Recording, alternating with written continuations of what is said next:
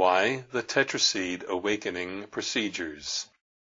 People of mediocre or even exceptional bent seek consolations for the chronic distresses of life, stress, by fulfillment of egoic motivations for successes and even victory, consolations to distract, counteract, or cover up the distresses.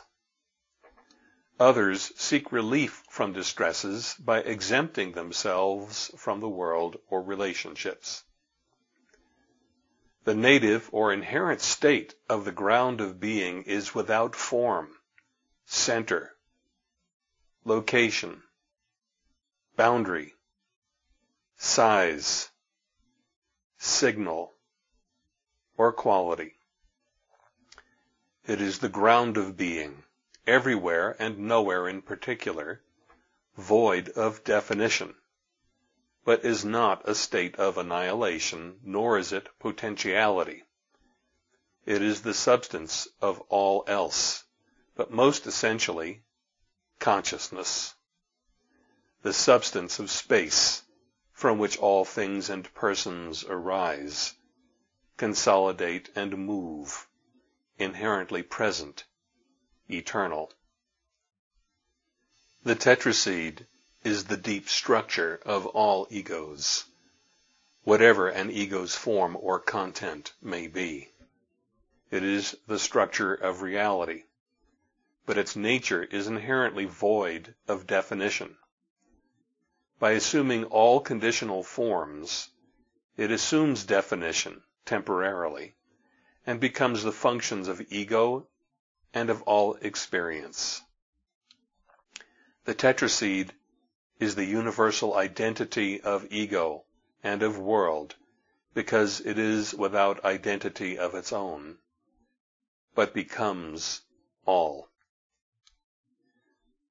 Whatever strategies egos assume for the sake of consolation, fulfillment, success, and victory, or for relief by self-exemption from relationships, those strategies are temporary configurations of each individual self. Those strategies are artifacts of mind, not of inherent reality, and are untrue. Because it is inherently void, the TetraSeed is essentially one and the same as the formless ground of being. Because it temporarily assumes all forms and identities, it is essentially one with conditional reality. It is both and limited to neither. It is the channel between the unmanifest and the manifest, inherent in all living beings.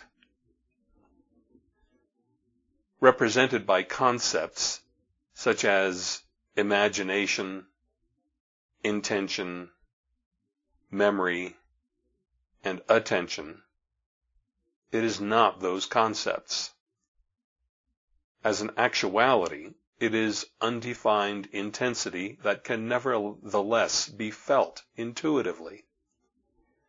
It can be registered as such only when attention is free of ensnarement by the qualities of existence, which otherwise distract from the bare feeling intuition of the TetraSeed as the primal integrity. Concepts are only a means of drawing intuition wordlessly to what may only be intuited as the substantiality common to all matters of existence. Everything feels like a something there, regardless of the particulars. Some call it isness or I amness.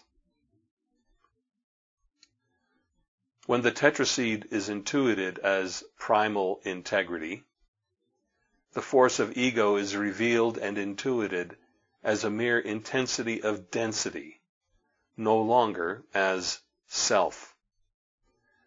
The confusion of ego identification with conditions, the grip of memory, ceases, and ego loses its density, its form, and its status as an identity.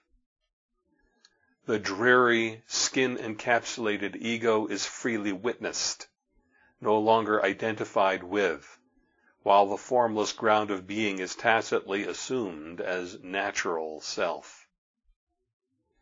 Then the distresses that motivate programs of fulfillment, success, and victory, or of self-exemption, no longer motivate. They dissolve and dissipate. And that awakening, the ground of being, in its native state, is spontaneously intuited as the native or inherent condition of self, formless and natural. Over time, this process of awakening becomes increasingly comprehensive. Because the TetraSeed is the primal structure by which the unmanifest spontaneously forms into forms, intuition of the primal integrity gives rise to intelligence and capability, without the confusions of ensnarement in limiting conditions. The channel of imagination opens, without or with progressively less and less ego noise, creatively giving rise to forms that are functionally clear, to coherent creativity rather than to arbitrary creative ego noise. Duality, which is a concept only, becomes less and less binding, but freely usable. That's why the TetraSeed awakening procedures are a viable means of both functional fulfillment and of release from ego, conceptual mind, and apparently binding conditions. That's why the TetraSeed awakening procedures are sufficient as a means of both fulfillment and of transcendence, supporting and seamlessly combining effectively with programs of fulfillment, success, and victory whenever they are followed, and making self-exemption unnecessary. Those seeking only 1, ego fulfillment, however idealistic, or 2, ego self-exemption, will overlook the TetraSeed awakening procedures because they involve ego transcendence rather than ego glorification. And true awakening from and transcendence of ego mind and its programs is not part of their program of seeking. So now I ask, why? P.S. The sense that what is written above is elusive, or that its meaning quickly evaporates, is a sign of its truth, since it represents the channel between the manifest and the unmanifest. Be well, eat your vegetables, and never argue with a mime. Yours truly, Lawrence Gold.